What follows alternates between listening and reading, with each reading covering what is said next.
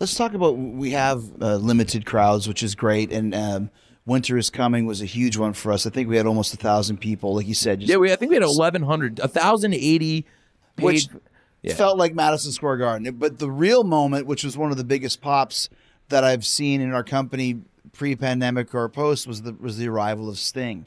And that was just, I mean, you had mentioned it to me a few weeks prior, and that just came out of nowhere for me. I was like, really? Sting?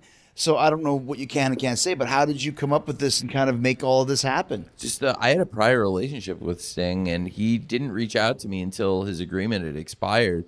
But of course, right? He I knew him, and he has a great son, Stephen Jr., Stephen Borden, who was a great tight end at Kentucky, and is a really very nice young man.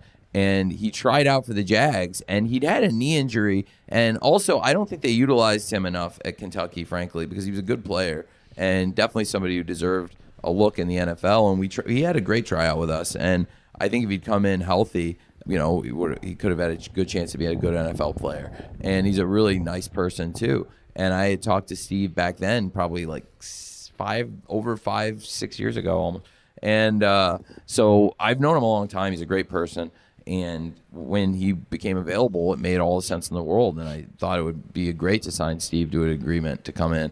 And, we talked, and now we're doing exactly what I wanted to do and what he wanted to do. So I think it's worked out great. It's been great for us, and he's really happy too. I can speak in for him coming in. He's been really optimistic, and he's just having, I really believe, a good time. The promo that Sting and Darby did this week. Hoodlums? They're hoodlums.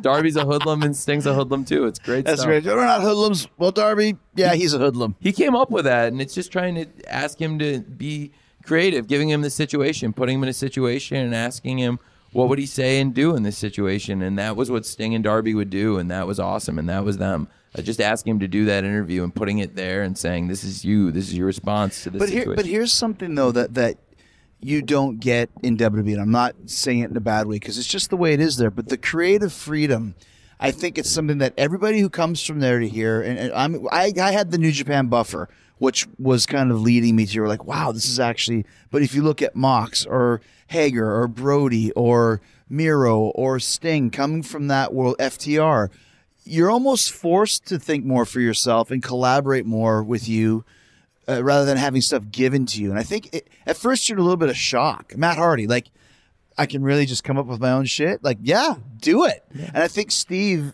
is starting to feel that, like, wow, like I can actually call him a hoodlum and smash a window, and I don't have to ask permission because this is the right thing to do. And you're very open to ideas. There's a few ideas that you don't like, but most of the stuff that I've come up with, and a lot of it has been out there, from a dance scene, song and dance, to frickin' Mimosa Mayhem. You go with it, which to me is a really big deal because a lot of guys in your position don't do that.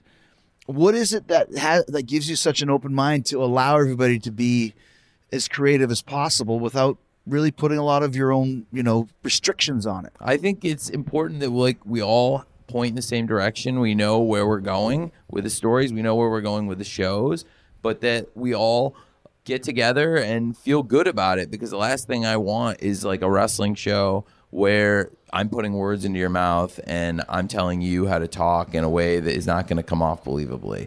And I've seen way too much of it on wrestling television. And so that's why I just get with you guys and try and point everyone in a positive direction. And we have great resources for people too. For a person like Sting, who has an incredible wrestling mind, it's just important to turn that part of his brain back on that he hasn't been using in a while. And for him and Darby, who's already such a creative genius and creative filmmaker, putting them together, oh my goodness, the stuff is going to be great. Thank you. And putting Darby up in the rafters, and it's paid off, and it's great. And they are doing great stuff together already. And turning these guys loose, I can't wait.